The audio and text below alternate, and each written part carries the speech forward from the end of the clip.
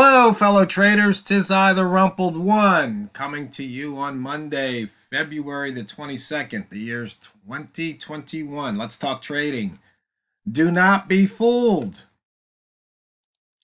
Okay, do not be fooled at thinking these videos are for something they're not. These videos are for educational purposes only. Your results may differ from mine. Do not be fooled. Today I watched about, I don't know, 2-3 different trading videos, and I watched some other channels over the weekend, and it's kind of funny that each trader has their own way of looking at things. I have my way, and these other guys have their ways. And a lot of times there's some overlap. And what I mean by that is they'll take trades around the same area I'll take a trade. For example, they might take a trade in what I would call the rat zone, but they call it something else. And the point I'm making is it doesn't matter what it's called. So don't be fooled by the name something is given, like support, resistance, supply, demand. Don't be fooled by those names, or like order block, which I thought I found a video that was going to explain it, and they were explaining it. I'm like, yeah. And then they added one more thing in, and I'm like, what? So it's like, I'm not going to be fooled. There's just certain things on the chart that all traders that know how to read a chart would agree on. Like, we're looking at the same chart. Where's the open price? Where's the current daily high? Where's the previous daily high? Ditto for the low. We'll all agree on that. But when you start talking about trend or something else, divergence, all these other things, that's when the disagreements start. And that's when, traders can get fooled. So I guess the main point is that when you're looking at a chart, make up your own mind about what you see and trade what you see. Don't worry about some name something is given. Just sit down at your trading platform, go over your trading plan, execute your trading plan. Because when you enter that trade, doesn't matter how much analysis you've done beforehand. That trade could be a losing trade. Or you could sit down at your platform, flip a coin, and, heads I go long, tails I go short, and you can have a winning trade. But what does it get down to, really? The main thing gets down to your risk management. So long as you don't lose more in any one single trade than you're willing to lose, you'll pretty much be in the game for the long haul. Whether you're coin flipping or using a supercomputer to do, linear regression analysis or something. Even though you don't need a supercomputer to do that, you can do that on your laptop or desktop. Point I'm making is, the reason for your entry has no bearing on the outcome of that trade. In fact, in last night's video, I talked about, being like a casino, and then I came across a video called Trade Like a Casino. Well, I think I had mentioned that on Kreslik back in the early 2000s, or mid to late somewhere in 2000 something. I know I put something out there about casinos, and I think that's when I came up with the wick zone, because it was such a high frequency that the price doesn't like to stay in the wick zone, that I said, casinos would kill for these kind of odds. So let's just go through and take a look at the charts. Here we have the pound dollar, 347 pips above the open, 21 pips off the monthly high. It just put in a monthly high this past hour, and 485 pips off of the low. Definitely is on the move. When we drop down to the weekly chart, you can see all these gaps have filled. So there was a couple last night. So if any of you traders took those gap fill trades, it paid off once again. And for those of you just tuning in, you see I updated the dollar TRO time where you get to have hourly comments and monthly comments. Maybe I should even put in daily. Let me know. Is that a good idea? Depending on the day of the week, maybe have a comment out there. Just that idea just came to me. Maybe like don't trade on Monday, don't trade on Friday, something like that. Or you could put a note, check for news or whatever. Okay. We're still putting in that range for the opening day. Right now, it looks like we're about 88 pip range here. Once again, the year 407 pips above the yearly open. Oh, I need to go back to the weekly chart just to point something out. 1, 2, 3, 4, 5, 6. We're on our 7th green week in a row. Might want to start considering a buzzard reversal. And for those of you who don't know, usually 3 candles of the same color in a row, you start looking for reversals. So you can see here 1, 2, 3 reds, reversal.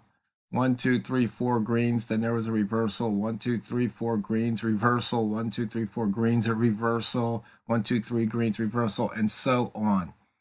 So it's just something to look for.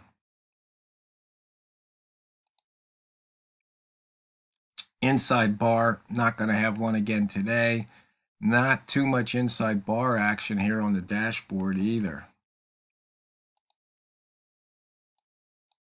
Range, no pairs over 100 today so far. That's interesting. I guess we're having a compressed day, just a little bit bigger than Friday's trading. You see the pivot point got taken out, but we still have a missed pivot down here. So the buy zone triggered. If you were using the pivot point as a bias, you definitely had a chance to make some pips there. Red rats are feasting at the moment.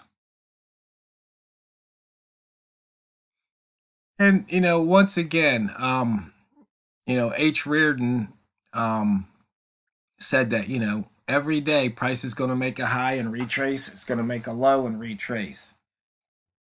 It's just, what do you do when that happens?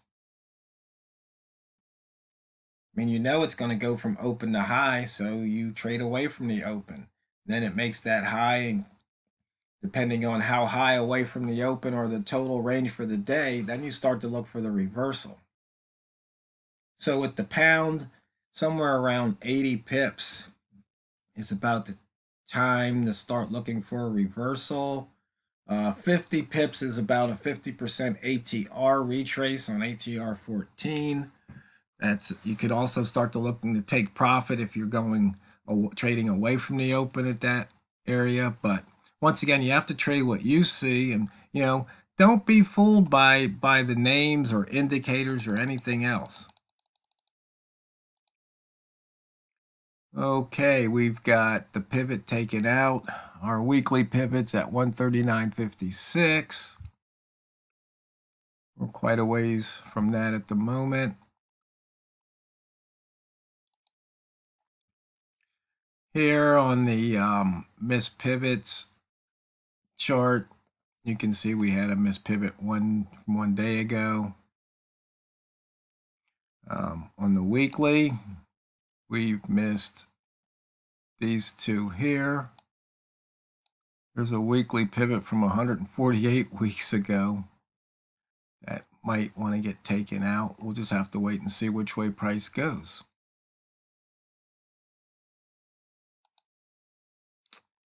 In and out of the upper wick zone. Was in it, out, came back in, went out the other side, came back in, out the other side a couple of times.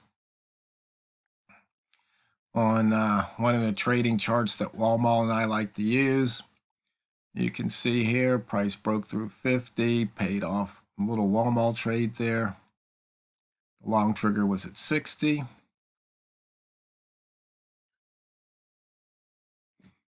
Eight pips on the hour, 88 pips on the day.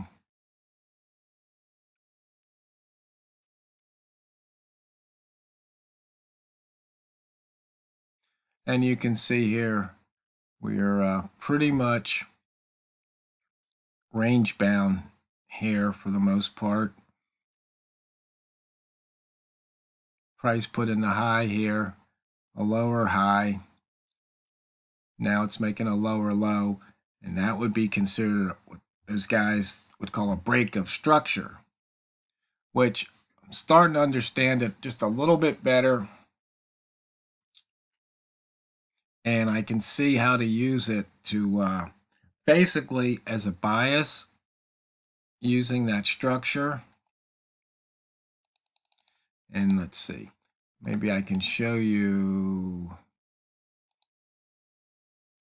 If you look at the 4-hour chart, you can see it made a higher high and it made a higher low. So we've got an up structure. So if you come back down to M1, you can see it's within that up structure. It is now broken structure and it's coming back down. It might be easier to see when you have the balls on the chart. So here it was trading pretty much in a tight range, about maybe 10 pips here, moving this way, and now it just put in a lower low. So see here, it put in a higher high, put in a higher low, lower high, lower low, lower high, lower low, higher low, lower high, and then now another lower low. So what this is telling me is you need to sit back and just wait, because there's not a clear trading opportunity here. You know, here, oh, maybe this is a potential order block candle, but what I've decided to call it, this is the highest bullish candle, okay? The candle that made the high, highest bullish candle. So price gets out of this range, you just go short. Put your stop loss right above. You take your chances. And so don't get fooled or get hung up. Well, that's not really an order block, or that's not. It's like, I don't care what you call it. You know, this is the highest bullish candle for today. It has a range. You block that in, and then you can take the trade accordingly. In fact, you know, right here,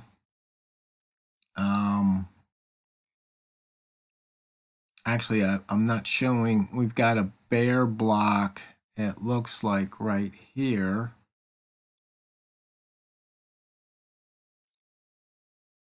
I'm not sure why it put that in as a bear block. I have to look at it. Still working on some of that code.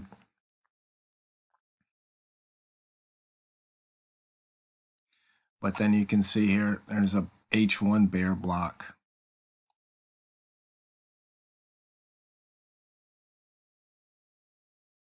But then, once again, don't get caught up with the names.